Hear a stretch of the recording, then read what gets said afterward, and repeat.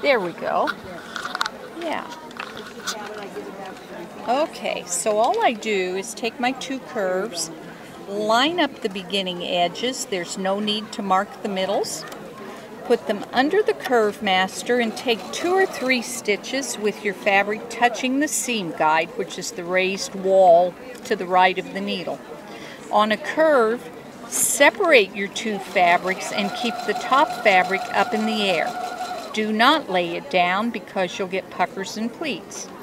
Keep it up in the air and just gently guide sideways with both fabrics so they always stay in contact with the seam guide until the last ½ inch, when I hold my two fabrics together with the tweezers.